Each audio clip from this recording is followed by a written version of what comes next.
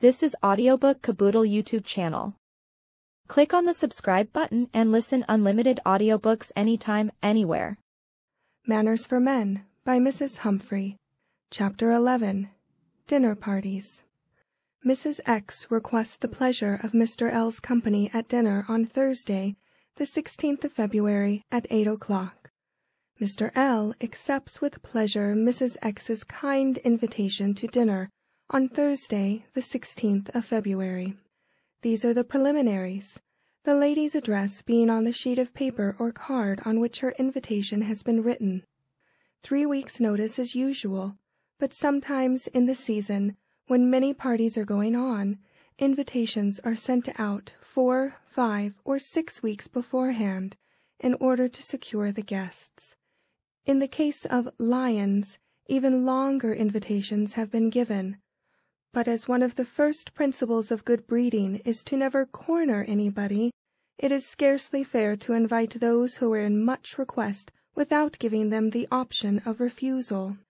An invitation of 7 or 8 weeks' length scarcely allows one to plead a pre-engagement, and often defeats the eager hostess's own end by inducing the lion to accept without any intention of being present, writing later on to renege, to use a good old whist term. But as our young man is scarcely yet a lion, and probably not overburdened with engagements for dinner or any other social function, we may imagine him accepting with a free mind. Should anything intervene to prevent him carrying out his engagement, he is in duty bound to let his hostess know as early as possible that he cannot be present at her dinner party. This is more especially and particularly necessary with dinners, though it holds good with regard to all invitations. But with dinner there is a peculiar obligation laid upon the guests. The choice and arrangement of them involves care on the part of the dinner-giver, more so than in the case of any other meal. In fact, dinner stands alone as an institution, sacred to the highest rights of hospitality. To be invited is an honor to the young man, who is just beginning his social life.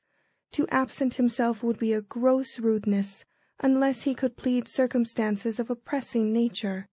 It is considered a great infraction of good manners to wire on the very day of the party that one cannot dine as arranged, unless something has occurred to justify such conduct. The hostess can with difficulty find a substitute at short notice, and the whole plan of her table is destroyed by the absence of one person. There are few people who would not feel offended at being invited to fill a gap of the kind, and this is what makes it so extremely discourteous to disappoint at the last moment, as it were. The unfortunate hostess thinks, is there any one good-natured enough to come and fill the vacant place? Sometimes this is the raison d'être of a young man's first invitation. Let him accept it by all means, even though he is perfectly aware that he was not his entertainer's first choice.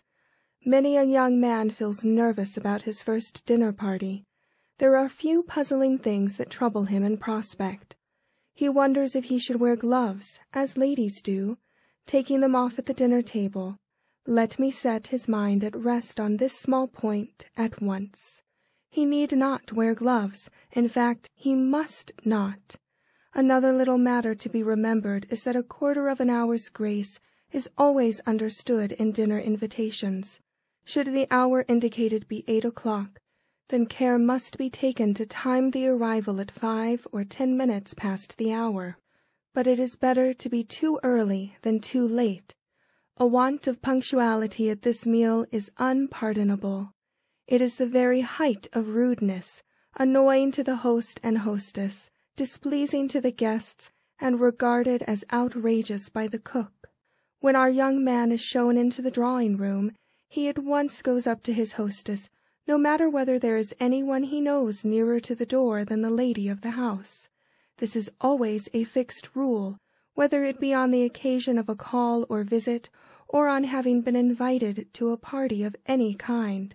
When he has been greeted by his hostess, he looks round the room to see if there is anyone present whom he knows. If so, he goes up to the ladies first, if there are any of his acquaintance present, and afterwards greets the gentleman. His host will probably have shaken hands with him immediately after his wife has done so. He will then be told what lady he is to take down to dinner, and be introduced to her, if he does not already know her. He must bow, not shake hands, and make small talk for her during the interval between his introduction and the announcement of dinner. Here is his first real difficulty. To converse with a perfect stranger is always one of the initial social accomplishments to be learned, and it is not at all an easy thing at first. It needs practice. 90 men out of every 100 offer a remark upon the weather. But unless there has been something very extraordinary going on in the meteorological line, it is better to avoid this subject if possible. A girl at Ascot said to me one lovely day, "That's the 8th man who has informed me that it's a beautiful day." Up came a 9th with the very same observation, and both she and I felt inclined to titter like very schoolgirls. It is far better to start with something more original. It is as well to keep the pronoun I in the background just at first.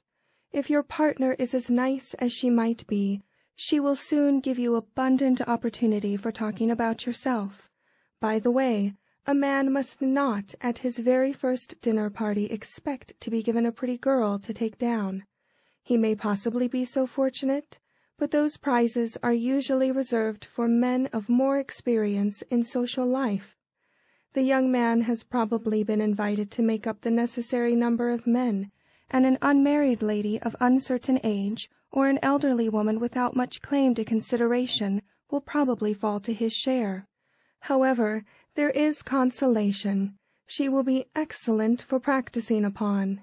He would not mind making small mistakes so much as if his partner were a young and charming girl. Nor is the art of making small talk so difficult as it would be with a pair of bright and youthful eyes, beaming into your own, and confusing you into forgetfulness of all but their own delightful language. But what to talk about is the puzzle of the moment. I have known a good beginning made with some such remark as, "Do you know everybody here?" This leads perhaps to the acquisition of some information as to the other guests. At table there will be more to suggest topics. The floral decorations often lead up to conversation. The colors of the flowers remind one of pictures, and the lady on one's right may be asked if she has been to any exhibitions that may be open. If so, what pictures she liked best. Does she paint? Has she read the novel of the hour? What she thinks of it? Does she bike? At this rate our novice gets on swimmingly, and may safely be left to himself. I must not omit some small details dealing with the guest on his arrival, and on his way afterwards from the drawing to the dining-room. The servant who admits him takes his overcoat and hat, either in the hall or in a room set apart for the purpose. Should he be accompanied by a lady, he follows her upstairs, and she enters the room slightly in advance of him, probably about a yard or so. The young man must not have the appearance of hanging back, however. He walks steadily and rather briskly up the room. When the move to the dining-room is made, the gentlemen offer to the ladies the arm which will place them on the wall side of the staircase, thus avoiding the contact of their dresses with the balusters. But should the dining-room be, as it very frequently is, on the same floor as the drawing-room, then the right arm is offered. The lady sits on the right of her escort at table. The servants usually indicate the seats that the guests are to occupy. Sometimes the host, previously instructed by the hostess, comes to the rescue with, "Your seat is here, I believe, Mr. So-and-so," who immediately takes his lady to the chair on the right of the two the couple are to occupy. The system of name cards is observed in some circles, but it is not a good one. It is distressing in these days of short sight and small rooms to see several couples wandering about endeavoring to decipher the names on the small cards. It is much better for the host to have made himself master of the order in which the guests are to be seated, and as he enters the dining room, first with the lady of highest social importance, he is ready to point out their places to each couple as they enter. The first thing to be done on sitting down is to unfold the table napkin and place it across the knee. The menu is then consulted, and a mental note made on any favorite dish, so that it may not be refused. But all the time a flow of small talk must be kept up with one's partner of the hour. Sometimes she turns to talk with the man on her right. Then her escort may converse with the lady on his left, if she is disengaged. But he must always remember that his first duty is to her whom he took down. There will probably be 3 or 4 wine glasses on our young friend's right. One of these, either a long-stemmed wide-cupped glass or a small tumbler, is for champagne. The colored glass is for hock, the slenderest and smallest is for sherry, and the claret glass occupies in dimensions a midway between those of the champagne and the claret glass. With regard to the knives and forks, everything is now made very easy for the novice by the way in which the table is laid. The tablespoon is for soup, which must be eaten from the side of the spoon close to the point. The fish knife and fork are placed outside the others, so as to be ready to the hand, the fish course coming directly after the soup. The dishes are usually all handed round at dinner parties, the carving being done at the sideboard or in an immediately adjoining room, but sometimes the host carves the joint and game. There is occasionally a subtle reason for this preference, not wholly unconnected with a taste for those morsels that especially appeal to the gourmand. The host may desire to secure these for some special appreciative guest or for himself. In some families, the principal dishes are always placed before the master of the house to be carved. Maidservants can rarely carve well, and butlers have gone considerably out of fashion in the upper middle classes of society of late years. When offered the usual choice of dishes or wines, the guest must decide at once and indicate his choice without delay. Any hesitation gives him the air of being unable to reject either, of being in the position, with regard to food, occupied by the poet who wrote, "How happy could I be with either, where to other dear charmer away." So he must be prompt, and should the dish be handed round, help himself without delay. On this very point of helping himself, I have seen young men endure excruciating agonies of shyness.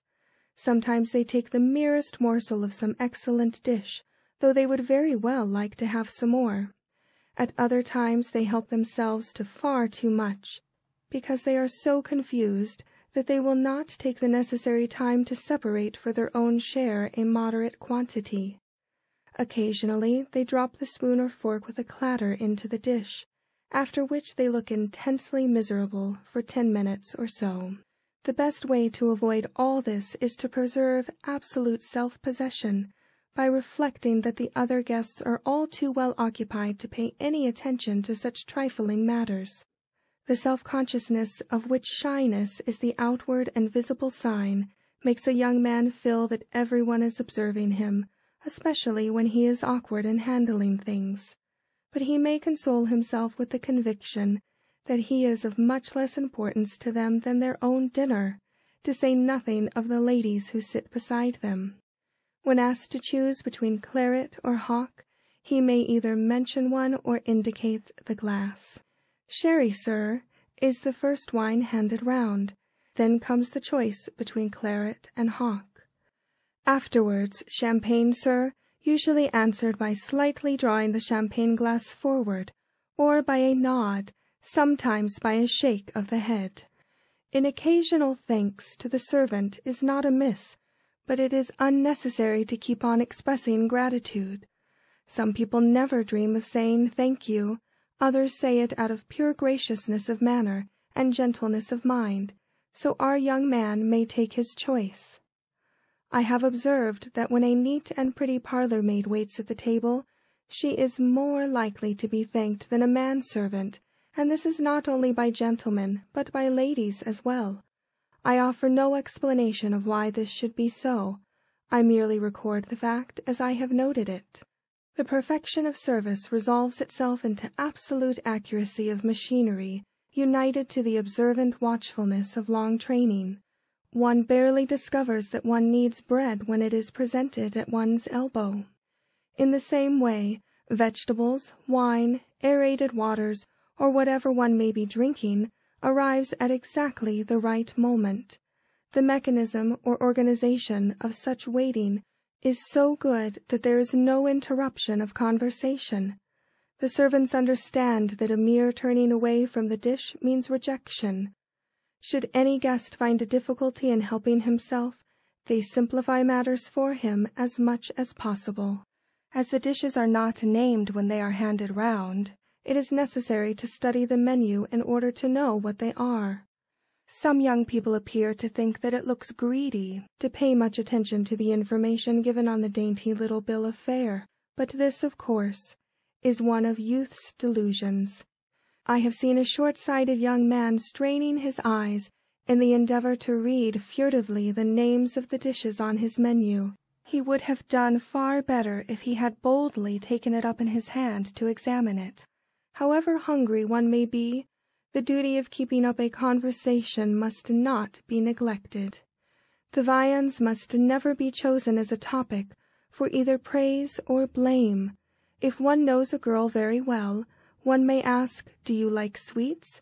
or some such question, but it is safer with strangers to avoid the subject of the food provided. It is scarcely necessary to remark that drinking too much wine is a very bad phase of ill manners. At one time it was actually fashionable to become intoxicated after dinner, but those days are gone, I am thankful to say. The young man who exceeds in this way is soon made aware of the fact that he has given his hostess dire offense. He is never invited again, or not for a long time. The wine-glass is never drained at a draught in polite society, nor is it considered polite to eat very quickly. The knife, fork, and spoon are handled as noiselessly as possible. Scraping the edge of the knife against the plate is unpardonable. It produces a grating noise that is excessively unpleasant. In sending a plate away to be replenished, the diner leaves his knife and fork or his spoon, as the case may be, upon it. In dealing with bread, use neither knife nor fork. It must be broken with the fingers. There is a story of an absent-minded and short-sighted prelate, who with the remark, "My bread, I think," dug his fork into the white hand of a lady who sat beside him. He had been badly brought up, or he would not have used his fork, and the white hand would have experienced nothing worse than a sudden grasp. It requires some expertness and practice for a man with a mustache to take soup in a perfectly inoffensive manner. The accomplishment is worth some trouble.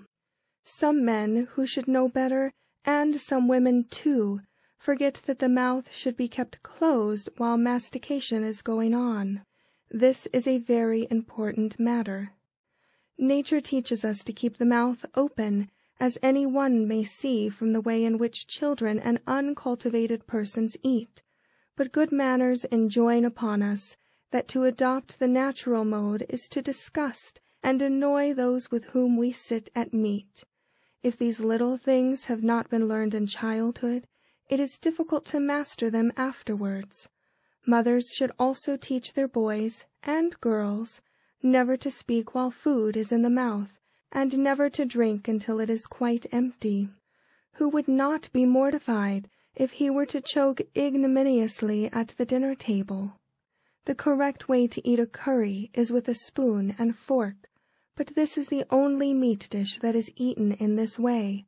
Sweetbreads and many other entrees are eaten with the fork alone. It is then held in the right hand. Should a knife be found necessary, it can, of course, be used. Vegetable entrees are always eaten with a fork, held in the right hand. Fish is eaten with a silver or plated knife and fork. Sauces are never taken very plentifully. The sauce ladle filled will be generally sufficient.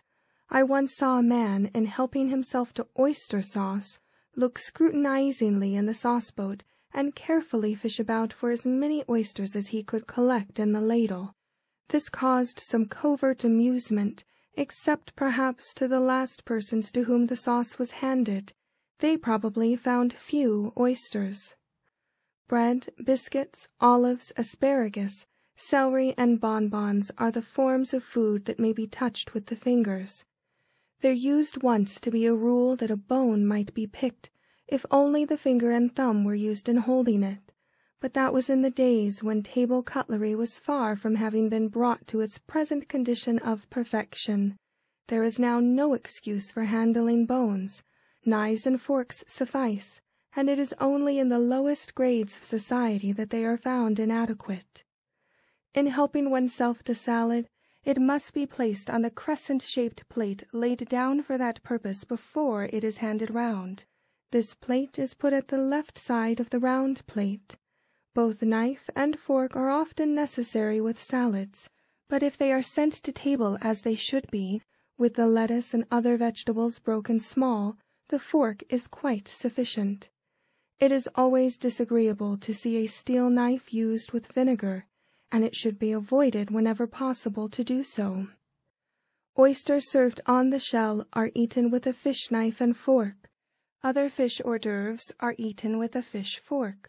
It is not always possible to tell either from the appearance or name of the hors d'oeuvres whether it consists of fish or meat. In that case it is safer to use an ordinary fork, and for this reason the fish knife has been laid for a fish course, and if it should have been previously unnecessarily used for the hors d'oeuvres, it will be needful for the servant to bring another. Fish rissoles may be eaten with a fish fork only. In fact, any preparation that does not need the knife. It is a safe rule never to use either knife or spoon if the fork will do. With ice pudding or ices in any form, a small spoon is used. Now let us take the dinner from the very beginning and go through the courses.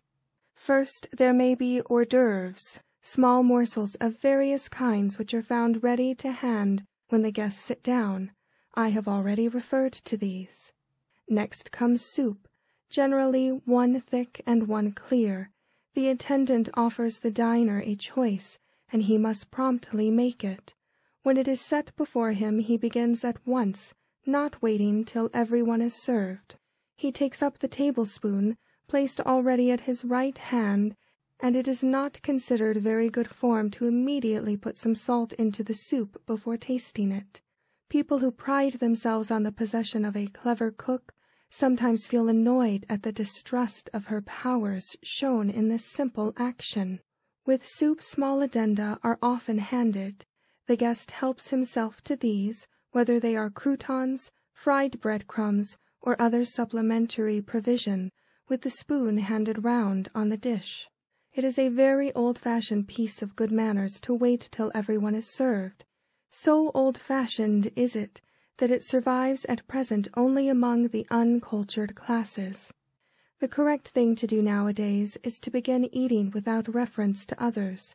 The old style must not only have been trying in consequence of seeing one's food grow cold before one's eyes, but it must also have been responsible for making dinner a very slow and tedious meal.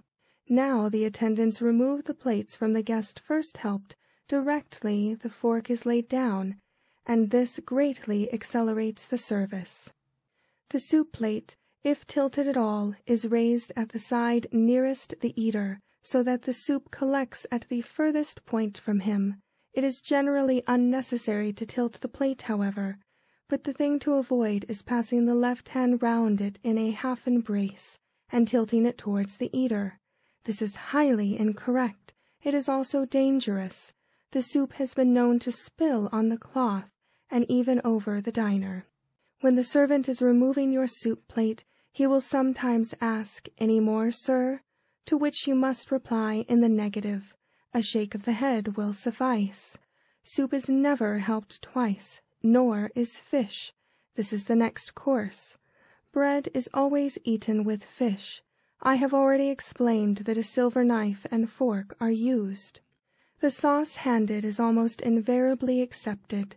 Sometimes the cruet is handed round, containing some sort of condiment suitable to the fish served. It is, of course, a matter of choice whether this be accepted or not. Very few diners work straight through a menu without omitting some dishes.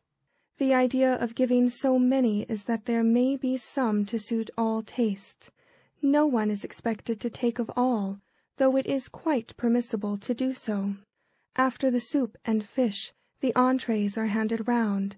The dishes are presented at the left side of the diner, and he helps himself with his right hand, a tablespoon being placed on the dish for that purpose, or with both hands, using spoon and fork should the nature of the dish render this necessary. When slices from a joint or game or poultry are handed round, the vegetables, gravies, and sauces accompanying them are handed after. It is usual to wait for these etceteras before beginning upon the meat, fowl, venison, or game. For instance, no one would commence upon a slice of roast beef, or mutton without potatoes or gravy, nor upon a piece of pheasant without browned bread crumbs, or bread sauce, or gravy. I say no one would do it, but I have seen it done, whether in absence of mind or from pressure of appetite, I cannot pretend to say. It is a mistake, however. Cheese is handed round after the sweets in order to prepare the palate for the enjoyment of dessert wines. This, at least, was the original meaning of introducing it at this stage of the meal. But now ice pudding, when served, follows it, thus contradictorily re-establishing the reign of sweets. Savories are handed round with the cheese course. These are eaten with a fork. Even a cheese fondue is eaten with a fork, though the cook occasionally fails to bring it to the requisite firmness of consistency, in which case it looks more suited to a spoon, but the fork must do. Celery is eaten with the fingers, like asparagus. This last named, by the way, if too much cooked and consequently very soft and unmanageable, may be eaten with the fork, but must not be touched with the knife. And again, should asparagus be served with the melted butter thrown over it, it must be eaten with a fork. It very seldom is so served, but I have met with this mode in some houses. Cheese ramekins are eaten with the fingers. Cheese itself is handed round on a dish or plate with the pieces cut ready to one's hand. The diner helps himself with the knife laid ready beside the pieces of cheese, not with his own knife. If watercress is handed round, it is taken up in the fingers and eaten in the same way. Cheese is cut in small pieces and conveyed to the mouth on a piece of bread or biscuit. Very few persons continue to eat it in the old-fashioned way by carrying it to the mouth with the knife. I have seen it taken up with the fingers, but as cheese is apt to smell rather strongly, it is better to avoid touching it. With regard to sweets, it is a safe rule to use the fork only when it suffices for the work in hand. With tarts, as a rule, both spoon and fork are necessary, especially when there is syrup. Cold tart can often be comfortably eaten with a fork. Jellies and creams are eaten with a fork only, ice pudding with an ice spoon, or, failing that, a teaspoon. From the moment one has unfolded one's napkin and placed the bread it contained at one's left, there is nothing more to do that concerns the cover, as the preparation for each diner's convenience is called, until the dessert plate, with its doily, finger-glass, silver knife, and fork, and perhaps ice plate and spoon in addition, is set down before one. Before the hors dessert are handed round, one must place the dessert knife and fork at right and left, respectively, of one's plate, and taking up the finger-glass carefully in one hand, with the other place the doily on the cloth to the left of one's plate, then setting the finger-glass down upon it. I say carefully, because these glasses are often of the lightest possible kind, and are occasionally of a costly description. Besides, rough handling might tend to spill the water they contain. With regard to the dessert fruits, etc., there are a few puzzles to be found among them for the inexperienced. Grapes present one of these. They are taken up singly, and afterwards the skin and seeds have to be expelled as unobtrusively as possible. It is a matter of great difficulty to accomplish this by any other method than using the hand. Therefore, this is the accepted custom. The forefinger is curved above the mouth in a manner which serves to conceal the ejectment, and the skin and seeds are in this way conveyed to the plate, the fingers being afterwards wiped with the napkin. Bananas are peeled with the knife and fork, and the pieces are conveyed to the mouth by means of the fork. Oranges are cut in 2, then in 4, and with the aid of knife and fork, the contents of each section are extracted in 2 or more parts, and carried to the lips on the fork. Apples and pears are peeled with the knife and fork, peaches, apricots, and nectarines in the same way. Strawberries are taken by the stem, dipped in sugar and cream, and carried to the lips with the fingers. If the fruit has been picked free of husks and stem, it may be bruised on the plate with sugar and cream, and eaten with a spoon. Preserved ginger is eaten with the knife and fork. A spoon is necessary with pines, melons, and very juicy strawberries, after they have been prepared with the knife and fork. Nuts are cracked with the nutcrackers, and then extracted by the fingers. With filberts and Brazil nuts, the knife and fork are called into requisition in order to free them from skin. But walnuts are too intricate for anything less wonderful in mechanism than the human hand. In view of this, they are sometimes prepared before being sent to table, and of late years they have been sold ready cracked and peeled for this purpose. Almonds are never sent to table in their shells, so that they present no difficulties to the novice. At dessert they are usually accompanied by raisins, which, like the almonds, are carried to the mouth in the fingers. Crystallized fruits are cut with the knife and fork, unless they happen to be of a small size, such as cherries. In that case they are eaten whole, being carried to the lips on the fork. Liqueurs are handed round at dessert, poured out ready into the small glasses that are called after them. There is generally a choice, such as chartreuse or Benedictine, sir, to which it is unnecessary to reply both please, as a historic young man did once. The servants often leave the dining room when the dessert is placed on the table, and when this is so, the wine is passed round from hand to hand, each gentleman attending first to the lady he has escorted, and then helping himself before passing on the decanter, claret jug, or champagne bottle. The good old fashion of using silver decanter stands has long disappeared, to the detriment of many a good tablecloth. So has the genial and hospitable fashion of drinking wine with one's guests, and they with each other. But this may be rather a good thing in the interests of temperance. Apropos to this subject, I may remark that there is now nothing singular in drinking nothing but water. The days are gone when a man was thought a milksop because he could not drink his bottle, or if he refused wine or spirits. Should any young man prefer water, he asks for it when the servants offer him wine. He is then offered apollinaris, or distilled water, or soda water, or some other preparation of filtered and distilled water, and may choose some of these in preference to plain water. Claret is the favorite dessert wine of the day, but port is still seen at some tables, and it is usual to offer champagne, as many prefer to drink only one kind of wine throughout the meal, from start to finish. In fact, this is becoming quite a fashion in some sets. The host provides cigars and cigarettes for his guests, and it would not be necessary or advisable to produce one's own supply. When the ladies rise to leave the dining room, the gentleman nearest the door opens the door for them, and stands beside it until they have all passed through, when he closes it after them. However anxious he may be to join them in the drawing-room, he must not do so until the others make a move.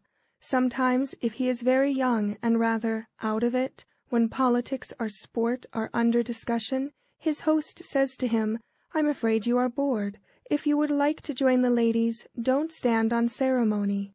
But on the other hand, he may dread the ordeal of entering the drawing-room alone, and feel that the safer way is to wait for a convoy. This he must decide for himself. Perhaps his host may wish to talk confidentially with some other guest. If he makes this apparent to the younger man, the latter must accept any such intimidation as the above, understanding it to be a courteous mode of dismissing him. The ordinary rule is that the gentleman joins the ladies all together, the man of highest position leaving the dining-room first, the host last. Tea is then carried round in the drawing-room, and the gentlemen take the empty cups from the ladies and put them down in some safe place, out of the way of risk of accident. Should any lady sing or play, the gentleman nearest to her escorts her to the piano and helps her to arrange her music, to dispose of her gloves, fan, handkerchief, etc. It is scarcely etiquette for young men to leave first after a dinner party. It is more usual for the elders of the party to make the first move towards departure, but should the young man have an engagement of a pressing kind, such as a promise to escort ladies to a ball, he must withdraw in good time, explaining the position to his hostess. No one leaves after a dinner party without saying "good night" to his host and hostess, even in the case of an early departure. Before the gentlemen have left the dining-room, the guest must visit the drawing-room to make his adieu, not only to the lady of the house, but to any others who may be of his acquaintance. Those whom he has met for the first time that evening may be saluted with a parting bow. At a formal dinner party, the evening suit is imperative, with a dress coat, white or black waistcoat, black trousers, and white tie. When dining with friends with whom one is on terms of familiarity, the dinner jacket may be substituted for the coat. Black ties often take the place of white. Patent leather shoes or boots must be worn. It would be unpardonable to appear in thick walking boots or shoes, and the necessity for immaculately polished footgear has cost the young man of the present day many a cab. His varnished shoes must show no trace of mud or dust. To tell the truth, he often carries a silk handkerchief in his pocket, wherewith to obliterate the traces of the latter.